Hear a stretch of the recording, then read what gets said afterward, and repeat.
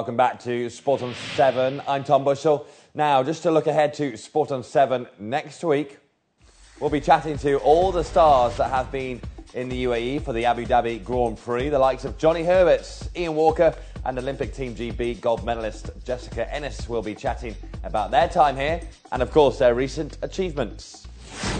Back to this week, though, and the 2012 Samson Beach Soccer Intercontinental Cup has been taking place. The tournament sees the best teams from each continent compete over 5 days. Russia are the current world champions, Switzerland European champions, and the UAE, well, they are getting better all the time. I've been down to Festival City to take it all in. The 2012 Beach Soccer Intercontinental Cup has once again been staged in Dubai at a brand new venue at Festival City. Dubai is no stranger to this form of football, and for beach soccer worldwide, they believe Dubai is now the home of the sport. Gabino, thanks for chatting to me. Well, here we are again in Dubai for the Beach Soccer Intercontinental Cup. Dubai really has adopted this sport, hasn't it? And it loves holding beach soccer tournaments, doesn't it? Yeah, definitely. I think it's been a great time here. Obviously, the big moment was with the FIFA Soccer World Cup in 2009, but these 2 years, last year and this year with the Intercontinental Cup, I think that we are maintaining the momentum of this sport here in UAE, so it's fantastic. What does Dubai do so well when it hosts these big beach soccer tournaments? Because, like you say, the World Cup was such a big success in 2009 and both the Intercontinental Cups since then. What does Dubai do right? Well, besides the perfect organization and the great involvement on all the authorities and the staff from Dubai Sports Council, I think that the welcoming that the locals provide to the players, to the event is something that is fantastic. So that's why, as an organization and also the players are happy to come down here and to enjoy such a great tournament. And the fact that the Intercontinental Cup has finished here in Dubai, we now look ahead to the World Cup in Tahiti in September 2013. Obviously, some big teams will always be the favourites, the likes of Russia and Switzerland and Brazil. But the UAE are always getting better, aren't they? And they have the perfect surroundings to practice and get better all the time. I mean, definitely. I think that September 2013 would be a great opportunity, to at least to finish in the top 4 for UAE. I think that is something that is really possible after what we have seen here, etc. So I think that they just need to work, but harder than the rest because everyone is working very hard. Brazil, the most successful beach soccer side, have seen the dominance of the sport head to the likes of Russia and Switzerland. But that doesn't mean they are not competitive. Brazil are once again in Dubai and do like the trip here.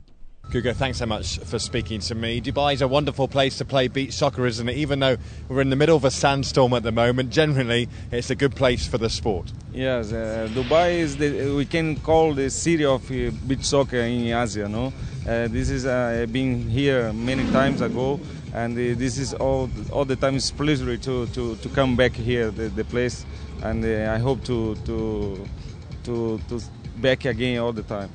Now, I know you coached in Bahrain for some years, and Marcelo, another Brazilian, is now in the UAE. What brings you guys over to the Middle East? Why do you come here all the time? Yes, this is because Brazil is the beginning of beach soccer, and all the people in Brazil play beach soccer, and also the coach, and the Bahrain, I was there since 2006, and 2011 I back to Brazil when the Confederation invited us to be coach of Brazil. But this is many countries call the coach of Brazilian because to developing the sport around the world. Do you find it a little bit bizarre that some of the most successful beach soccer teams these days are from places where there aren't any beaches? For instance, Switzerland, they've really grown into the sport, haven't they? So what's it going to take for the likes of Brazil to get back on top? Yes, Brazil nowadays we are trying to renew some players, but also the other teams improve too much, so much, and like as you told you, Switzerland, Russia, and we hope continue this work to develop beach soccer in Brazil, also to back Brazil on the top, because this is our place. We don't want to take out more anytime. And we hope to take Brazil on the top and to work the next World Cup. I hope to be there and to be first and 5 times champions in the world. Well, you talk about that World Cup in Tahiti, of course, September next year. Now, how do you rate the UAE's chances for getting to that tournament? Because under Marcello now, they really do hope for big things in the future. Yes, the UAE is the muscle of strong teams in the Asia. I had the opportunity to play many times with Bahrain. UAE all the time is favorite to go to World Cup. And I hope to UAE go, because there is very very good job. And also for the coach. The players, they are very strong players. The group is together since 5 years ago, 4 years ago. They know how to play with soccer. This is different for some teams in Asia. And I'm sure UAE will be in the next World Cup, inshallah. The UAE have been backing beach soccer for many years now, and for the coach Marcelo Mendes, he is beginning to see the hard work pay off. The UAE finished 3rd in this tournament and are now looking to the future. Marcelo, there's been some huge tournaments for beach soccer here in the UAE. It must be so nice as the coach of the UAE side to see beach soccer loving Dubai and these big tournaments being staged here. I think it's Dubai is a perfect and great venue to play beach soccer. So we started in 2006 to do some events here. So, and I think year after year it's becoming bigger and bigger. So Dubai is perfect. I'm sure all the teams love to be here to play.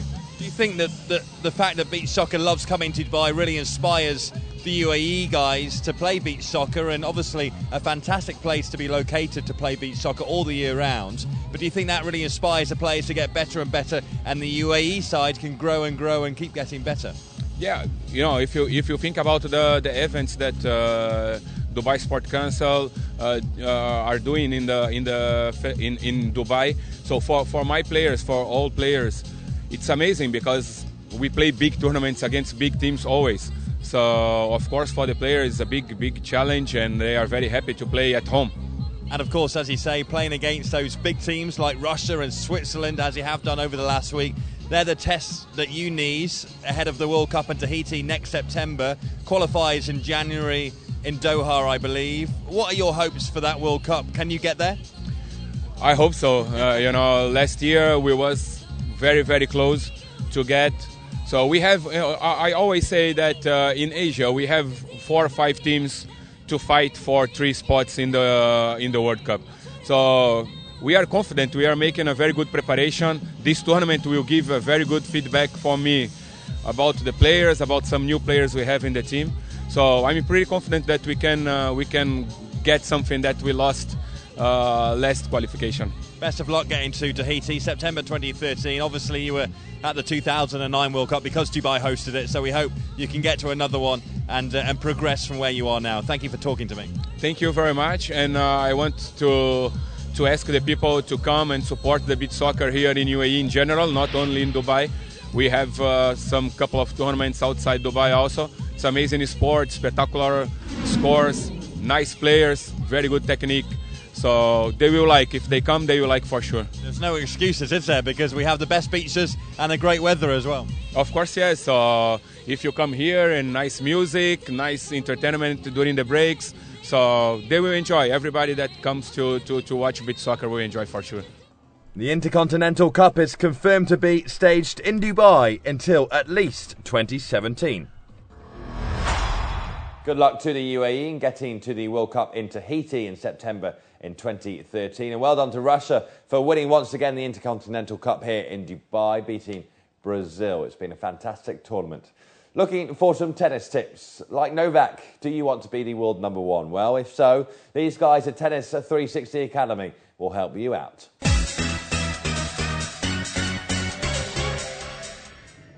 Hi, I'm Lalo from Tennis 360 at Maidan Tennis Academy.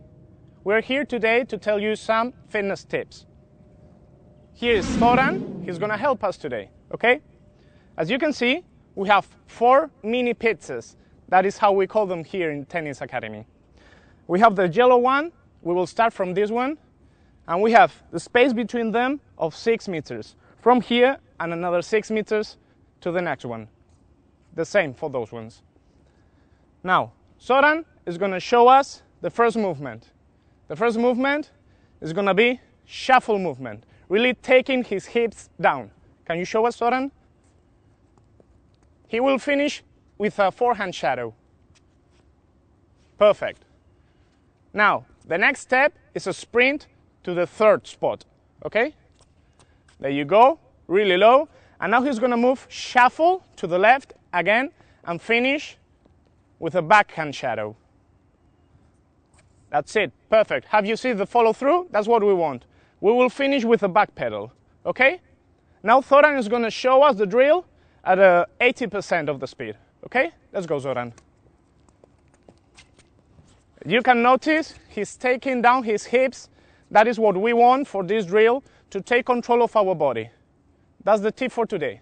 Thank you. You'll be a pro in no time. Thank you, guys. More from Tennis 360 in the coming weeks. Still lots to come on Sport on 7 this week.